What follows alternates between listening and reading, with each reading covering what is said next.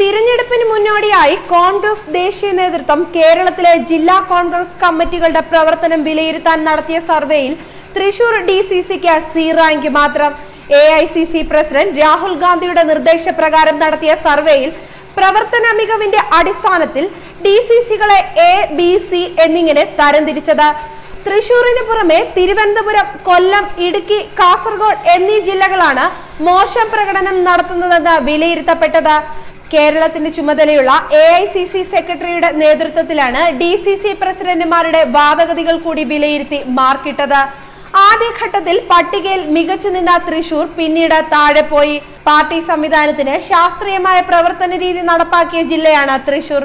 DCC general സെക്രട്ടറിമാർക്ക് ഹാജർ യോഗത്തിനെത്തിയില്ലെങ്കിൽ SMS-ലൂടെയുള്ള സന്ദേശം, തിരഞ്ഞെടുപ്പ് പ്രവർത്തനത്തിന് പരിശീലനവും കൺട്രോൾ റൂമും തുടങ്ങി നിരവധി പദ്ധതികൾ ആദ്യം നടപ്പാക്കിയെന്ന തൃശൂർ DCCക്ക് തദ്ദേശ തെരഞ്ഞെടുപ്പുകളിലെ തുടർച്ചയായ തോൽവിയും ഗ്രൂപ്പ് കലഹവുമാണ് പ്രശ്നമായത്. ഗ്രൂപ്പുകളുടെ പിന്തുണയില്ലാത്തതിനാൽ തനിക്കൊന്നും ചെയ്യാനാകുന്നില്ലെന്ന് കാണിച്ച് ദിവസങ്ങൾക്ക് മുമ്പ് DCC president TN Prathapan party നേതൃത്വത്തെ രാജിസന്നദ്ധത അറിയിക്കുകയും ചെയ്തിരുന്നു. DCC പ്രസിഡന്റുമാർ തങ്ങളുടെ പ്രവർത്തന റിപ്പോർട്ട് AICCക്ക് സമർപ്പിച്ചതിന് പിന്നാലെ നടന്ന സർവേയിലാണ് ഇവരെ A, B, C എന്നിങ്ങനെ തരംതിരിച്ച മാർക്കിട്ടത്. 2 DCC പ്രസിഡന്റുമാരാണ് A കാറ്റഗറിയിൽ ഉൾപ്പെട്ടത്. Kozhikode advocate T സിദ്ദിഖും Palakkad VK ശ്രീകണ്ഠനും, advocate BV Prakashan, Babu George, Joshi Philip, advocate M Liju, IC Balakrishnan MLA, Satheesan Pacheni, advocate TJ Vinod എന്നിവരാണ് B കാറ്റഗറിയിൽ വന്നത്.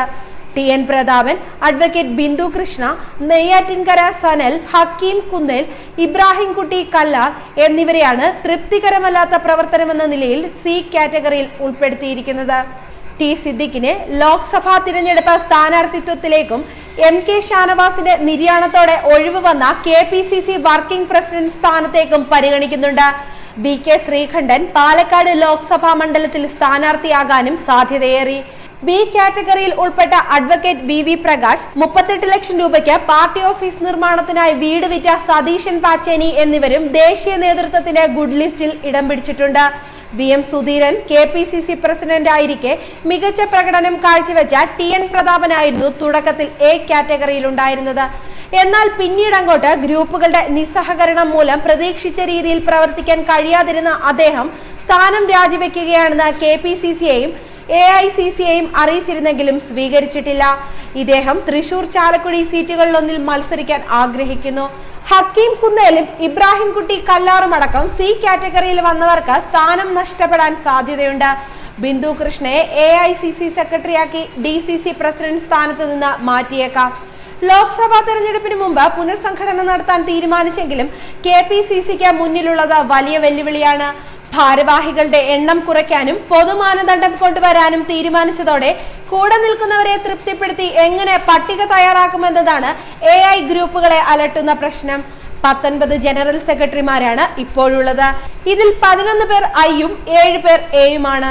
ഇതിൽ 14 ജനറൽ സെക്രട്ടറിമാർ മതിയെന്നാണ് പൊതുവെയുള്ള നിർദ്ദേശം. അങ്ങനെ വന്നാൽ ഗ്രൂപ്പ് നേതാക്കൾക്ക് വിരലിലെണ്ണാവുന്നവരെ മാത്രമേ ശുപാർശ ചെയ്യാനാകൂ. മാനദണ്ഡങ്ങളുടെ പരിധിയിൽ നിന്ന് ഈ പേരുകൾ നിശ്ചയിക്കുകയായിരിക്കും 2 ഗ്രൂപ്പുകളുടെയും വെല്ലുവിളി. നിലവിലുള്ള ജനറൽ സെക്രട്ടറിമാരെ പൂർണ്ണമായും തള്ളാനാകില്ല.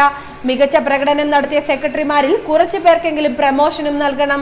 സ്ഥാനമൊഴിഞ്ഞ DCC പ്രസിഡന്റുമാരെ ഉൾക്കൊള്ളിക്കണം. തയ്യാറാക്കുന്ന പട്ടികയിൽ തന്നെ യുവജന, വനിത, ദളിത് പ്രാതിനിധ്യം ഉറപ്പുവരുത്തണം.